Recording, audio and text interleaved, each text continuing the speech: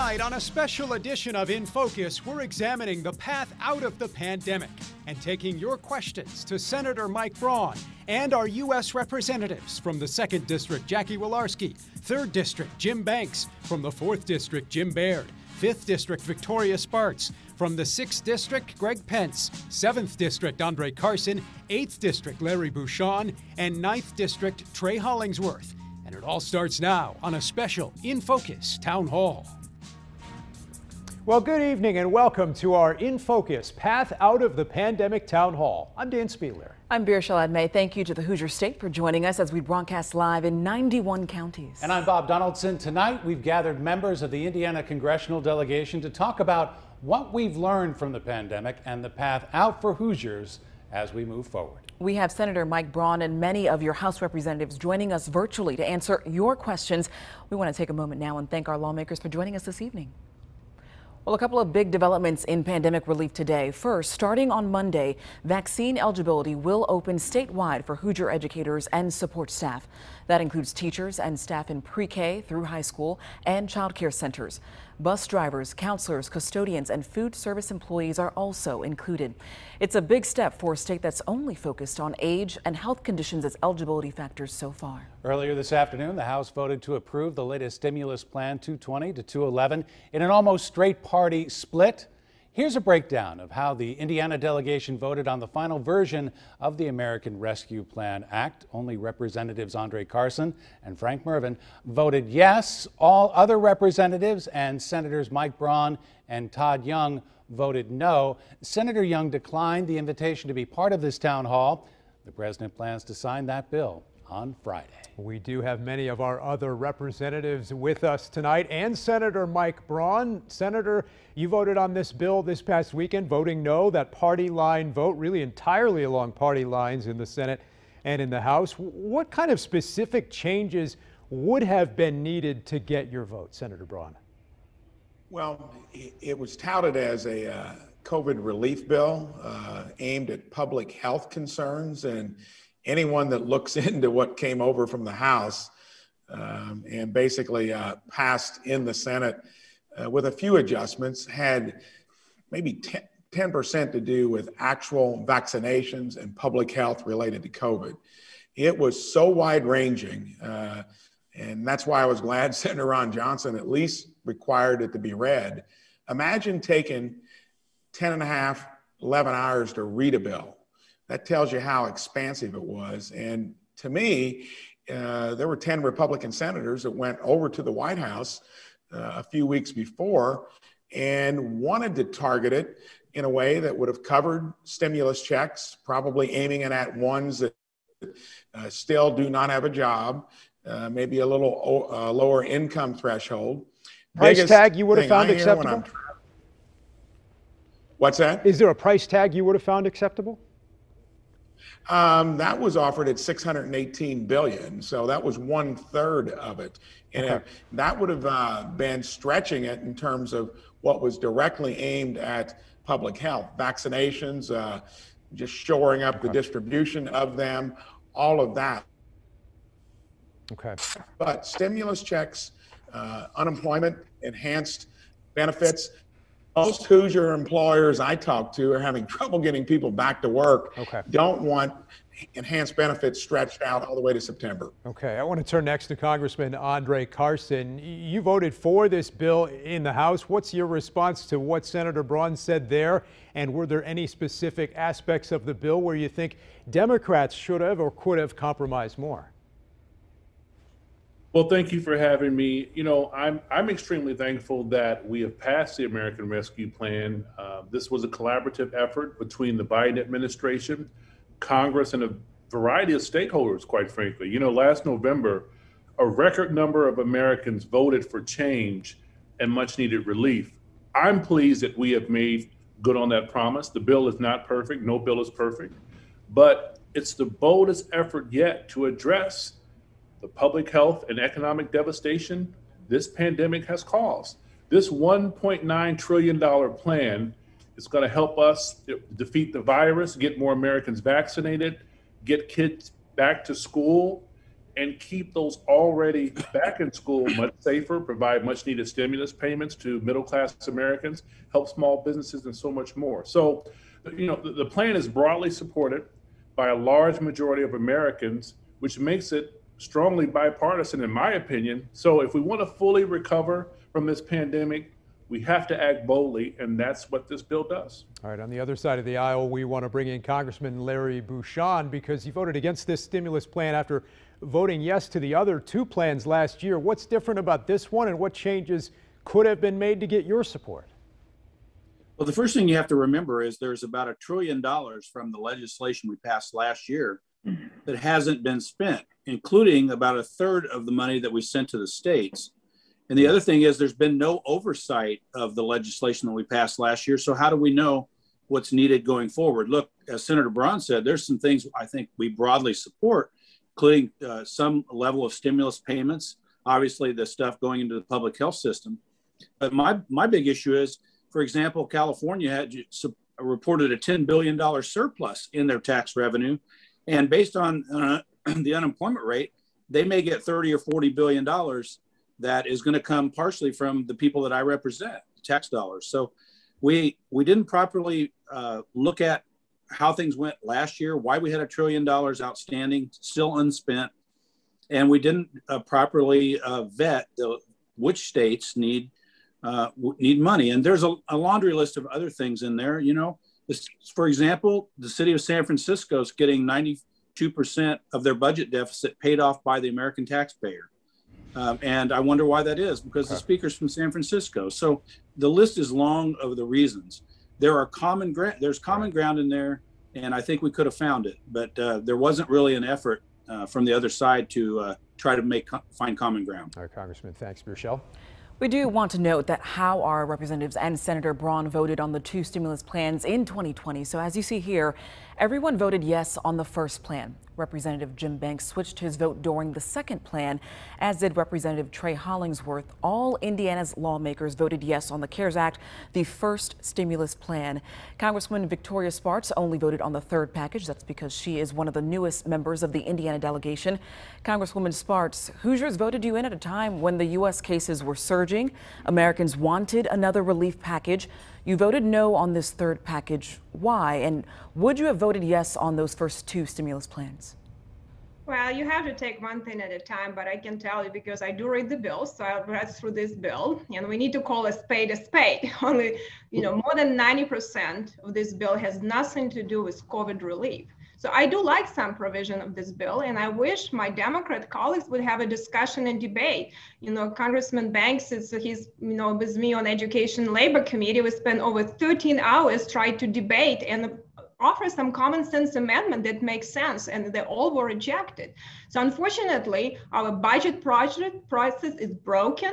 We use a reconciliation process which never was meant to be used for budgeting, and it's not dealing with issue. It's bandages for underlying problems that we like pension plans bailout. They've been a problem for a long time without actually providing solutions. So we cannot continue doing it at the expense of our children and middle class. I think it's not policy making, it's a lot of politics, and I just don't believe it's good. And just to follow up here on that second portion of the question, so while you don't support certain measures here in what passed, what about the first two? Would you have supported either of those? Well, I didn't look as much in the details. I think there are good provisions, but it seems to me, that since it did get bipartisan support, contrary to this bill, it's something that was needed at that time. But we still didn't spend all of the money from previous bailouts. We didn't even look what's happening there, right? We didn't even see the relief, where it went and what we really still need to target. We didn't reassess it and need to rush suddenly within a few weeks after the last relief to the new one. So I don't want to make a comments without reading through the whole scope of other bills, but it seems to me it was more acceptable and had really bipartisan support. We'll hear more from the Congresswoman in just a moment, but now we want to bring in our partners at Wayne 15 in Fort Wayne with a question for Representative Jim Banks. Dirk Rowley from Wayne 15 News. Representative Banks, polling suggests the American people, including a majority of Republicans, favor the personal stimulus checks. Now, we know you oppose bailouts to blue states and other pork projects, but what items would be included in the perfect Jim Banks stimulus package? Well, thank you, Dirk, for that question. The fact of the matter is, this bill that just passed the House today on the way to President Biden's desk on Friday is the first bill during this pandemic related to COVID relief that doesn't have a single Republican vote in favor of it. It's the first partisan COVID relief, so-called COVID relief bill that has passed through the process. You heard Congresswoman Sparks talk about the reconciliation process. Democrats used this legislative trick to pass a bill without a single Republican in the House or the Senate voting for it, at a time when we should have had a bipartisan opportunity to come together and look at ways that we could continue to support programs that we know work, like the Paycheck Protection Program. Dirk, I heard from hundreds, literally hundreds of businesses in Northeast Indiana that told me that the PPP program kept their business alive through this pandemic. The perfect bill that I would support would be one that focuses on support for small businesses. Stimulus checks are certainly something that we should provide for those families who need it, means tested for those who need it, who have been affected by the pandemic. But I got to tell you, Dirk, we are now, the bill that passed today, when the president signs it, we're going to tip the scales over $30 trillion in national debt. This will be $5.5 trillion in spending that we passed through this Congress during the pandemic. We have a moral responsibility as leaders to think about future generations, and it's going to be my kids, my three daughters, 11, 9, and 7. Their generation is going to pay the price for not just the spending in this pandemic, but for the fiscal irresponsibility in Washington for a long time. We have to keep that in mind throughout all this, through all of this process as well. We'll get back to Congressman Banks in a moment, but now the next question is for Congressman Trey Hollingsworth and Greg Pence. We want to focus now on the direct short-term and long-term impact that the stimulus plan could have for businesses. Congressman Hollingsworth, let's start with you now. The rescue plan now headed to President Biden's desk. We just heard the other representative talk about that happening on Friday. You did not vote for this measure, but how could this relief funding help businesses in your district? Well, I do believe there's much work to be done in getting Hoosiers and Americans back to work, getting Hoosier and American students back in the classroom, and ensuring that we finally put an end to this pandemic. The problem is, as many of my colleagues have said, much of this bill did not do that. Much of this bill was misdirected spending towards states that have been fiscally irresponsible, towards pet projects. I want to see us get through this pandemic and recover our strong, robust economy we had prior to it. This bill will help that. Certainly, much of the spending wasn't directly related to that, but I do think we are going to see, especially as vaccinations go up, as cases fall, increased economic growth over the next 6 to 12 months, which I'm excited about, so that we can get more Americans, more Hoosiers back to work. Let's get a similar question now to Representative Greg Pence. You're a business owner yourself, and now that it's passed, what expectation do you have from this stimulus plan? Is it enough for Hoosier business owners? Well, I think that this COVID-19 bill that just got passed today was really, it missed the mark. It should be about Main Street, not Wall Street. You know, this bill today has $135 million for the National Endowment of the Arts, $135 million for National Endowment of the Humanities. This is a bailout of Chicago. We've got small businesses, restaurants, hotels throughout Indiana and my district that are suffering. We had $1 trillion yet unspent. That needs to get out where it needs to help small businesses in the district, and helping out Chicago and other big cities. San Francisco, as was stated, is just the wrong focus for this money. This is going to be $6 trillion in 12 months. $17,000 per person will be sent out. And the formula going forward for this bill is going to hurt Indiana and help big cities, New York, Illinois, and California. And so, Congressman, let me follow up here on some of the numbers that you're discussing now, because obviously there's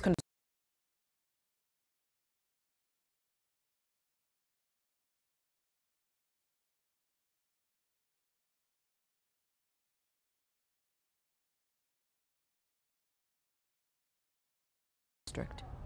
Well, when you're talking about more, as I mentioned earlier, we've got $6 trillion now that's been approved. The first two bills were unspent. We had plenty of PPP dollars left and PPE. I like some of the modifications that we did for businesses that suffered more than 25% over a given period. So it's not about what more should have been spent or added. I think we had enough, and I think we moved a little too fast. But remember, the Democrats called this a progressive bill this week, okay? A giant progressive bill. It's a giant bailout of big cities and pension funds.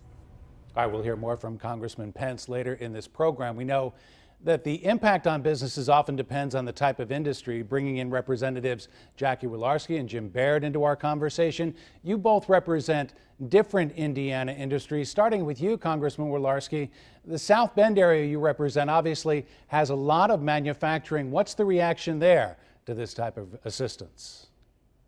Well, I'm grateful that when this happened, that the governor deemed manufacturing as essential workers. And so obviously in my district where, we lead the nation in producing RVs, boats, trailers, hardwood furniture, and those kinds of things, I think we've all seen, our economy in northern Indiana hasn't just bounced back, but manufacturing is in record sale mode. And still, as we cross into this, new season and this new year, they are still producing at record rate. And so, I would say that our district's doing great. Our kids are back in school, our folks are back to work. And the one thing that this bill is disastrous in is, we're in a labor shortage in northern Indiana. We need people to come to work. And so when people in my district, job earners, job creators heard about this bill, they record called me and basically said, don't pay our people to stay home. We're in a labor shortage. We need people to come to work. And I will tell you this, that, Elkhart County has done a phenomenal job as well. And the reason we're having these record rates and sales is because the local elected official did a great job of making sure that this is a healthy workforce to go back into a healthy facility to work in. Congressman Jim Baird, you represent parts of western Indiana, including Lafayette, Greencastle. What are you hearing from voters and residents in your district? Well, what Jackie had to say about getting back to the work is extremely important in that district. And agriculture, this pandemic made us all realize how disruptions in our food supply chain are very impactful. And so it's important that we recognize supporting farmers and supporting agriculture. And then, as was mentioned, manufacturing is 29% of our GDP in this area. So when you take into account on that day, almost a year ago, when some of our restaurants and tourism facilities were closed down because of the pandemic, that's pretty abrupt. And I was really proud that we were part of a fast-paced getting the PPP out, getting those funds in the hands of those people that needed it. And also the CFAP program, which a lot of people may not understand, but that's the Coronavirus Food Assistance Program. And a part of that goes to the farmers, but also a part of that is the families to people who need food. And so it lets the USDA purchase specialty crops and purchase milk products, purchase meat, and we put them in a box and we distribute them through our distribution channels into those folks that need them. And so early on, when we saw milk being dumped on the ground, specialty crops in Florida being plowed under, and euthanization of some of our animal products, it was important to make sure we had the opportunity to help those people get their feet back on the ground and survive this pandemic. Okay. And so all of those programs that we've had up to now have been pretty well targeted. And as some of my colleagues mentioned, we still had the money left over from our previous legislation. Right. And now we're going to add another $2 trillion to it. Okay. And so I'm concerned when we don't target and have influence on where these funds are going. All right, Congressman, thanks. Recently, I also had the chance to speak with Transportation Secretary and former South Bend Mayor Pete Buttigieg.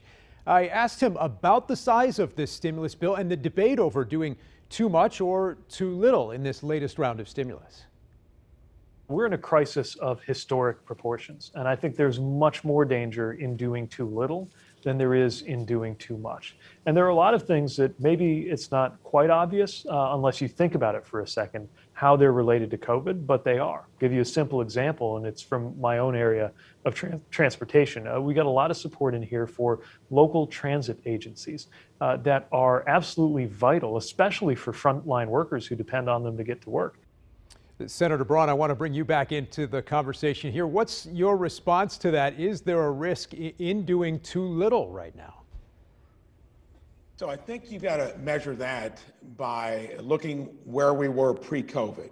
So pre-COVID, we had the hottest economy that was a part of. Before I became a senator, I had a business for 37 years, and those policies put into place in December of 17, the Jobs Act and Tax Cut Bill, unbelievable. And when you look at how states were run and the climates across the country, I want to go back to what someone mentioned earlier. 8 out of 10 of the states that benefited disproportionately from the bill were Democrat states. California, New Jersey, and New York led the way. So measuring that difficulty in terms of COVID, which did throw us for a loop, was different across the country. And I think when you look at it, maybe as Nancy Pelosi is looking at it, Chuck Schumer and Pete Buttigieg, they're trying to defend places that may not have had the business climate, do not use rainy day funds, do not have balanced budgets, don't run their affairs like you do in Indiana. So in Indiana, we're nearly back to full employment. But places like Illinois, California, New Jersey that had hard shutdowns early, lifted them late, probably had some of the issues from the way they managed COVID. I did a couple floor speeches in March, said the trickiest part of this is going to be how do you navigate through the peculiarity of the disease? It looked like it was going to be different. Respect it. And businesses by and large did that thoroughly. And then how do you keep the economic patient healthy? Pete Buttigieg, Chuck Schumer, Nancy Pelosi obviously measured it wrong. Now want to do this huge spending package to throw things back in balance, mostly in places that didn't manage it right in the first place. I want to get back to Congressman Carson here as well. Concerns about the size of this bill aren't coming entirely from Republicans. You had former Treasury Secretary Larry Summers, who also said it was too big. Are you concerned at all about the price tag? Well, I'm always concerned about the price tag, but I think that it's more important. We have to ask ourselves, are we there to be merely representatives, or are we there to be trustees and stewards over taxpayer dollars? And of course, both are true. Now, having said that, I think because of the criticality of the times, we are required to do what's necessary to, one, get us out of this devastating pandemic and get our economy back on track. I've spoken to Mayor Pete, and he understands that ridership has plummeted by nearly 79% in 2020 alone as a result of the COVID-19 pandemic. And so we work to allot $30 billion for transit agencies across our country to prevent and prepare and respond to the continued threat of the pandemic. My district happens to have the largest Amtrak maintenance facility in the country. We were able to have $1.5 billion to keep Amtrak fully operational through the end of 2021, which will end effectively worker furloughs and restoring full services. So I think it's important that we have our arteries restored, and we're making sure that our economy is back on track. This pandemic is unprecedented, it's historical. So we have to do unprecedented things and remarkable things to get America back on track. We can have the economic discussion and fiscal discussion at another time, but our constituents, Black, white, rich or poor, Democratic, Republican, Independent, non-theist, want us to make use of their taxpayer dollars in an effective way. That's why they send us to DC every 2 years. Congressman, you just mentioned unprecedented items and just movement that you had to make while on Capitol Hill. We want to continue with you and also bring in Congressman Pence. Originally, the minimum wage increase was part of the stimulus plan. If history repeats itself, there will not be enough votes for this increase. And given that, should $15 an hour remain a Democratic legislative agenda, and why? Yeah, I was very disappointed to see the minimum wage provision removed from the American Rescue Plan in the Senate. This was done not by members of Congress who opposed it, but by the Senate parliamentarian who claimed it should not be included in the bill. However, we're not giving up on this priority. We haven't raised the minimum wage in over a decade, quite frankly, yet cost of living has increased. And it has created a situation where more and more hardworking Americans and Hoosiers just can't make ends meet through no fault of their own. And the economic fallout from the pandemic further revealed how many Americans are just one missed paycheck away from financial ruin. Raising the minimum wage can help change that and basically grow our economy, which we have seen in other states that have increased their minimum wages. Representative Pence, you've just heard what Representative Carson has had to say. You also voted no to $15 an hour back in 2019 and again this year. If minimum wage were to increase, what is the number you and fellow Republicans could support? Well, my thought about Indiana is we've done such a great job. We have such great jobs here in Indiana. Maybe $15 an hour works in New York City, but you can have a good life in Indiana. Many of our manufacturing jobs are paying 15, 16, 17, 18. When we talk about the minimum wage, we're talking about entry level. I can tell you that down in my district, very few people are getting paid in the $7 range. In fact, I don't know of any that are getting paid that low. It's $10 or $11. I think this is an arbitrary lift, try to help unions. I don't think it's helpful at all. I think where we're at, let the market drive. We have a labor shortage, as Jackie mentioned earlier. That will draw the wages up in our district. We need more people to work. We don't need to send. If we raise $15 an hour in Indiana, we're going to send jobs back to and more jobs to Mexico and China. And Congressman, you just mentioned there aren't many perhaps in your district or very much employees that are facing $7.25 an hour, which is what we're seeing here as minimum wage. But it's 32 million Americans across our nation who do have that as their wage every week. That's the paycheck they're taking home. So again, what number in particular would you maybe support for those 32 million Americans to see an increase? So I'd actually dispute that number. You're telling me there are 32 million people in America, which is over 10% or at 10%, are actually making less than $300 a week. I don't really buy that figure. The market in Indiana isn't at that, and I have to focus on what the people of the Indiana 6th District and Hoosiers are doing, and I think we're well above that. And that number I would really challenge. Congressman, thank you. We want to go to a viewer comment now. Joe from Carmel asks if faith could be restored in congressional leadership after the partisan battles during the impeachment trial and the COVID-19 relief debates. With Joe's question in mind, we want to bring everyone in for the final question of this segment. You're all on camera right now. With a show of hands, how many of you agree that all of the tensions in Washington make it more difficult for Congress to come together on very important issues? A show of hands now. Almost unanimous there. And those are some of the issues that won't be going away. Next on our special In Focus Path Out of the Pandemic, the mask mandates. We'll find out which lawmakers support them going forward and who wants them to end.